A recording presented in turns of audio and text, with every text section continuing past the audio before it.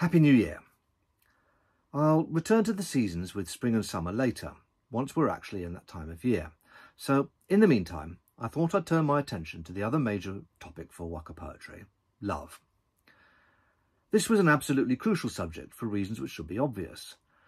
In pre-modern Japan, just as in today's UK and elsewhere, it was, and is, one of the most important human drives, and a source of endless angst, frustration, satisfaction, sadness, and despair. You'll note I haven't said joy, which you might expect me to. The reasons for that will become clear later. What I'm going to do in this video is lay some groundwork for the subject with a few remarks on how the nature of pre-modern Japanese poses some problems for the interpretation of waka, and love poetry in particular, and how these can influence the choices a translator, me in this case, needs to make when trying to express the language and sentiments of a waka in English.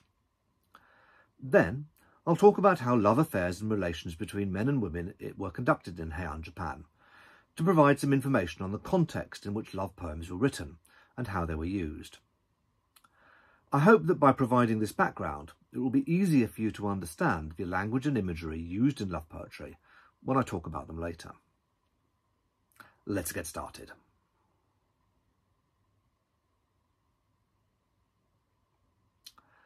To start off with, I need to talk a little bit about pre-modern Japanese and my waka translation practices, as these have more impact on love poetry, I think, than other topics.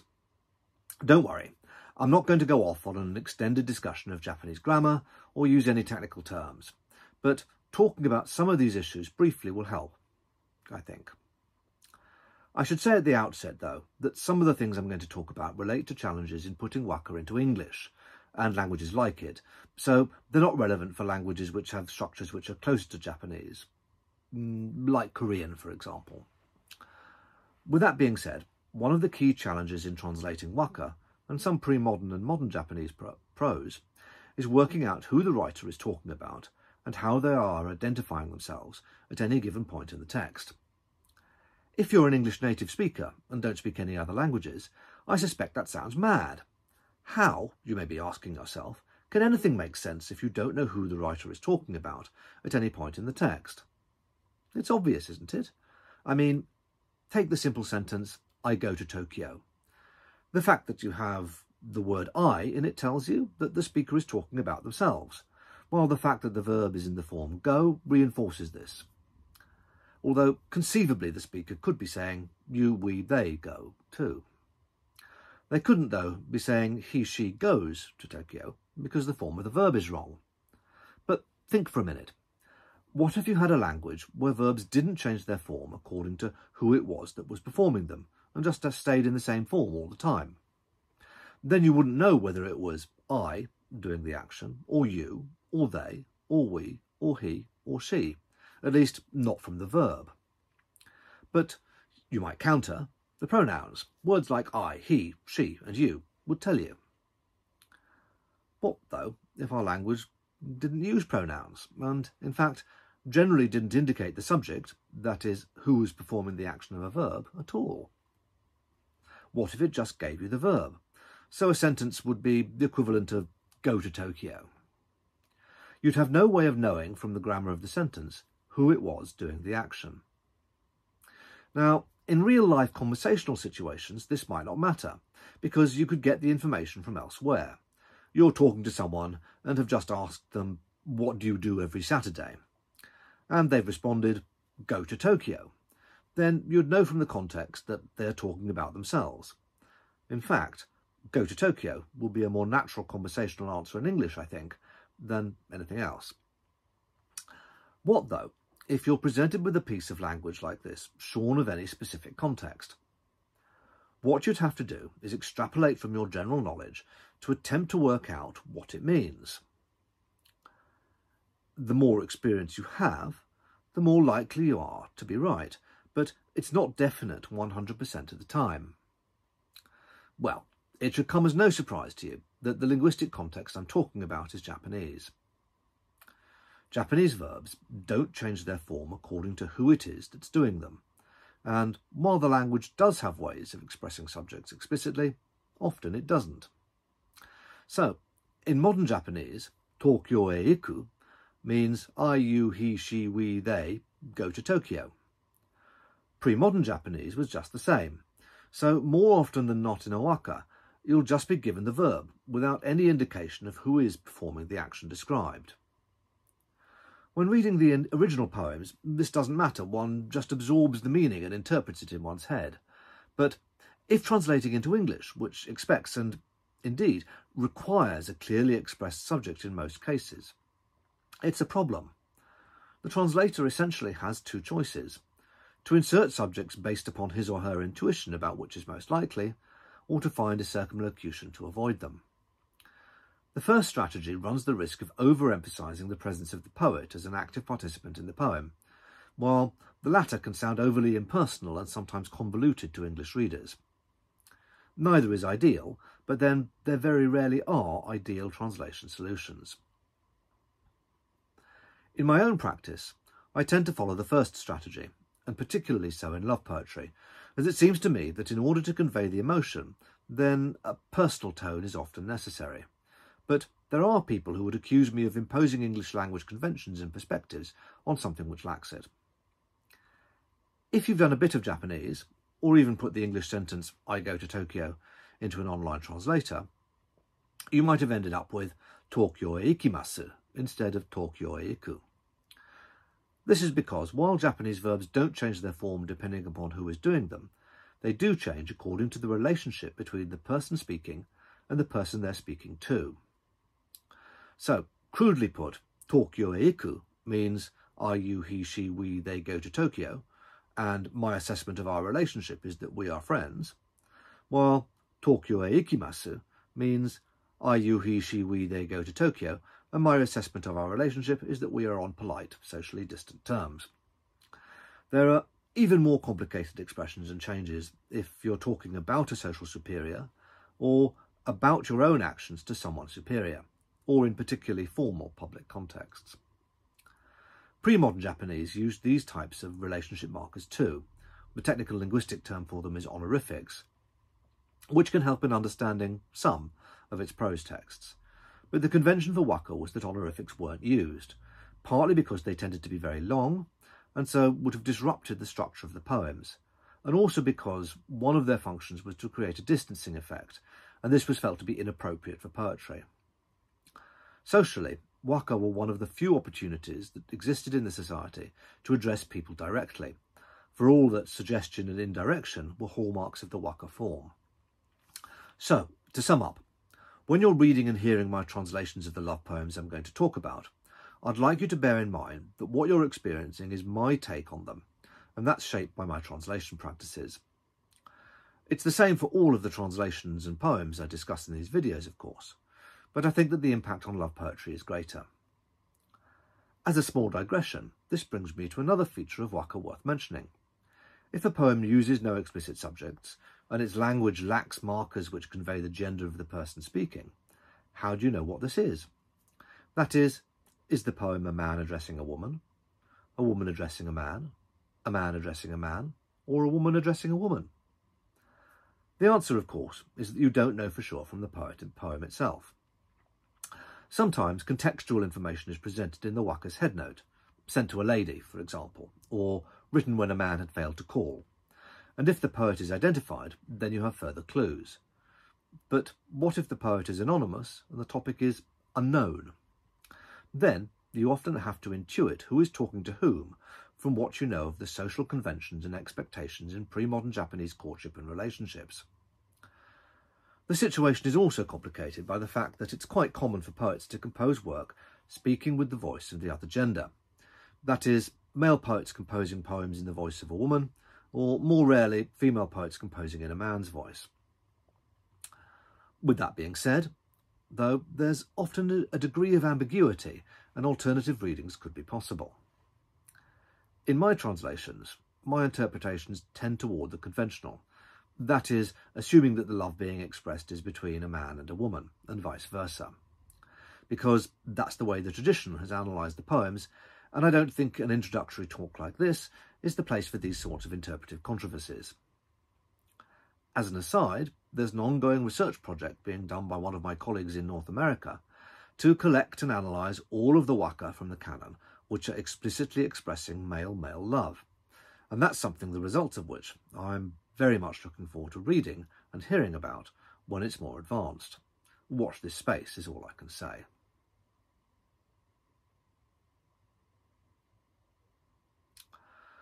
With all of this long preamble out of the way, let's get down to the main topic, which is how pre-modern Japanese perceived love and how they expressed it in waka.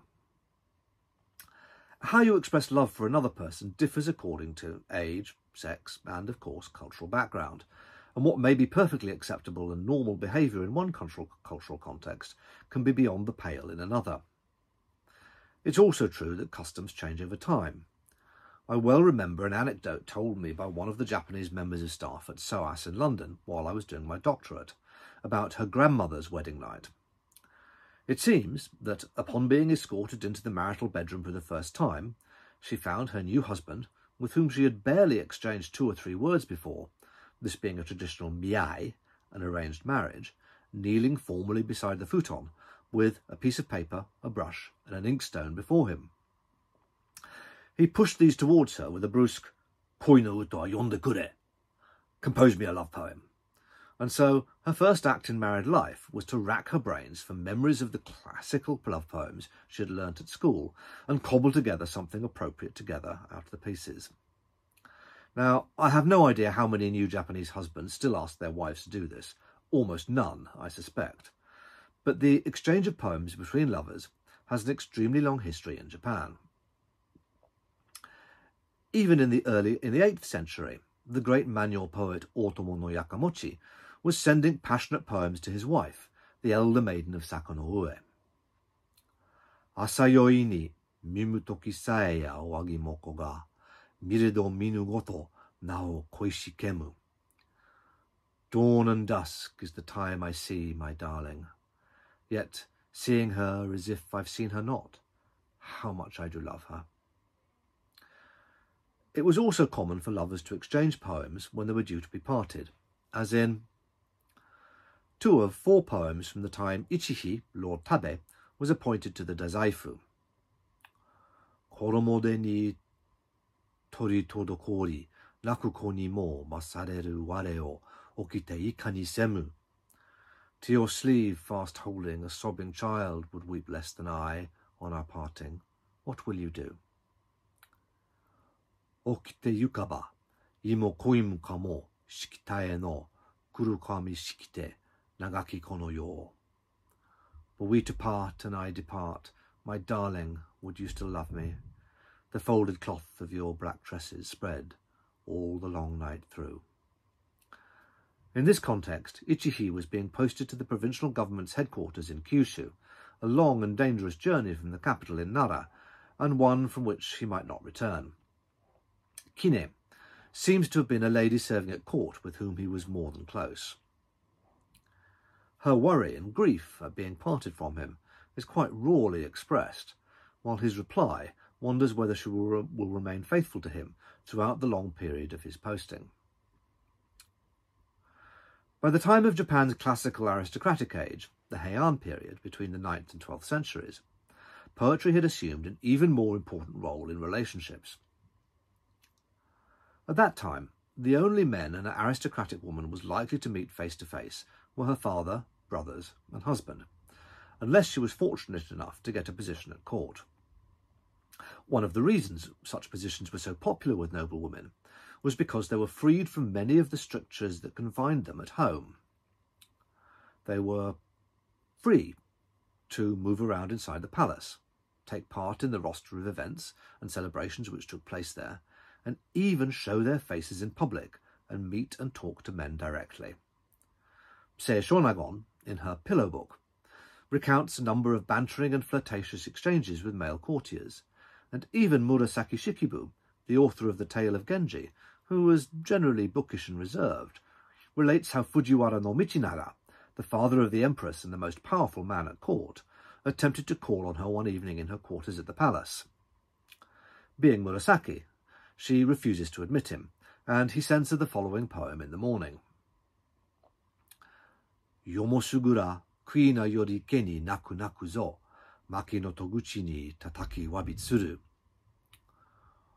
All night long cries the water rail, but even more did I weep and weep again at your cedar door.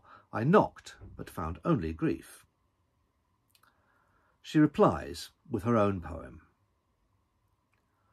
Tadanaraji tobakari tataku kuina yue, akete wa ika ni kuyashi karamashi. It is not so easy, I think, but briefly knocking at my door was a water rail. Opening to it, how deep would be my regret. Both poets refer to a particular bird, the water rail, quina, whose cry was believed to sound like someone knocking on a door. Of course, the hope that many women, and their families too, had of a position at court was that she would catch the eye of a high-ranking aristocrat and a relationship would start. At home, though, any men other than family members would be met through blinds and curtains, and if a woman was from a wealthy and important family, non-family men would only be communicated with through intermediaries. If a man called, the lady would speak to one of her serving women, who would approach the curtains dividing the room and speak to the man on the lady's behalf. The lady herself might not even hear his voice as he spoke to her servant, and he might not even hear hers as the servant passed on his words. How, then, was a man to impress a lady enough that she might admit him into her bedchamber? And how was a lady to know what a man was like? On what basis could they form a judgment when neither knew what the other looked like, sounded like, or were like? Well, the answer is that there was one means of communication open to them, writing, and more specifically, writing love poetry. A man would write a poem to a lady, and if she liked the sentiments of the poem, the look of his handwriting, his choice of paper, and her servants reported favourably on the appearance of the servant who delivered it, she might write back. On receiving her reply, the man would assess it in the same way, and decide whether he wanted to continue pursuing her. If the lady was unwilling or shy, but her serving women esteemed the man a good one, they might write back on her behalf, and more than one Heian lady was surprised to find herself suddenly in the company of a man who had been admitted by one of her servants. Although, with that being said, the existing textual evidence suggests that even in those situations, a man would generally not force himself on a woman if she was unwilling. Interestingly enough, the best strategy for a lady in those circumstances seems to have been to be completely cold and unresponsive to the man, to ignore him completely, engaging him in conversation, or, even worse, getting upset and appearing vulnerable, were more likely to be taken as indications of permission to proceed. In any case, the vital role that poetry played in relations between men and women accounts for its importance as a topic for poetic composition. Poetically, a relationship was expected to go through 5 distinct stages: anticipation, consummation, satiation, desperation, and separation. So you get poems yearning for a lover who doesn't even know you exist. Poems of sadness after a relationship has been consummated, but the lovers have to spend time apart. Poems of affection between lovers who are close to each other. And poems of grief when a lover has turned cold and either refuses another meeting, if a lady, or fails to come visiting, if a man. Finally, there are poems railing against a lover who has moved on, when the relationship is over and done. I'll go through some examples of all of these and more in the next video. A tryst was expected to be carried out according to detailed rules of etiquette. The man had to arrive after dark, but he should not keep the lady waiting too long. If he did, he might find that another man had got there before him.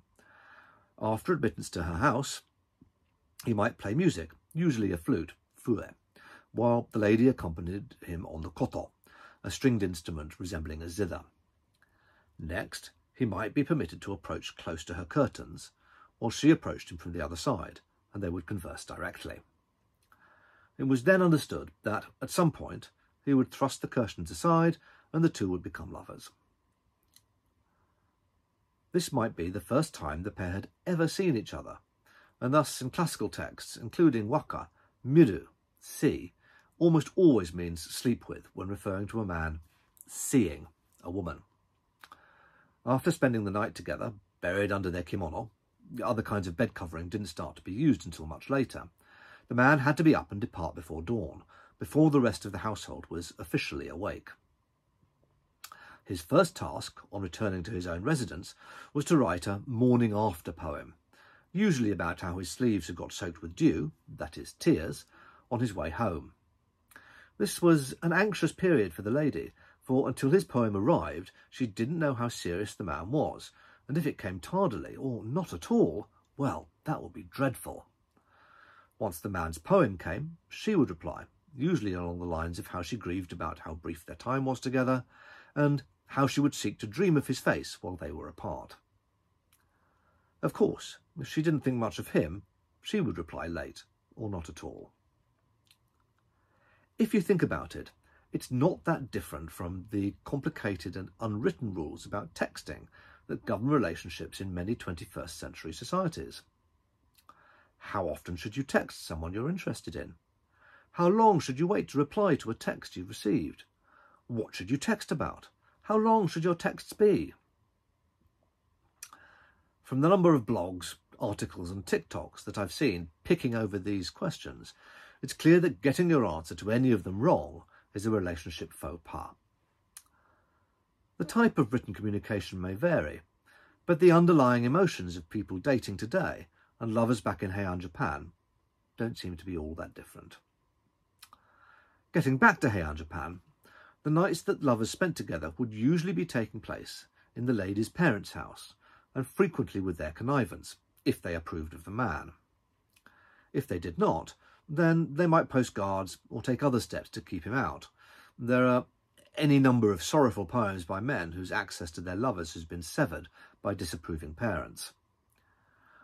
Once a man had spent 3 consecutive nights with a lady, and both parties agreed, the pair would be considered married. There was no religious ceremony equivalent to a wedding. The Shinto ceremony used in Japan today was invented in the early 20th century for the wedding of the Taisho emperor. And the man might then be allowed to stay on past dawn if he was lucky. It may seem a strange way to carry on relationships, but it lasted for several hundred years, and though there was much grief and jealousy, unavoidable when the system expected that one man would have a principal wife, whose family would provide him with economic and political support, with such unions often being a matter of negotiation between the couple's parents, and a number of secondary wives in different locations and visit them.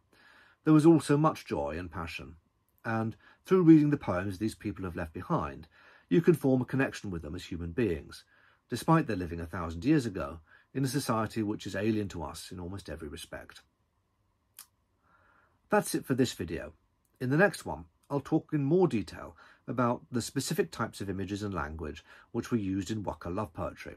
But if you can't wait until then, check out the translations on my website. There's over 6,000 translated poems there, covering the entire range of poetic topics, and you can even subscribe to my mailing list to get a weekly dose of poetry. I'll leave the final word to Izumi Shikibu, perhaps Japan's greatest ever female poet, and a beautiful poem which I love for its simple description of a single tender moment between 2 lovers. Topic unknown. Kurokami no midarete shirazu, uchi fuseba, mazu kakiyarishi, hitozo koishiki. My black hair in disarray, uncaring he lay down, and first gently smoothed it, my darling love.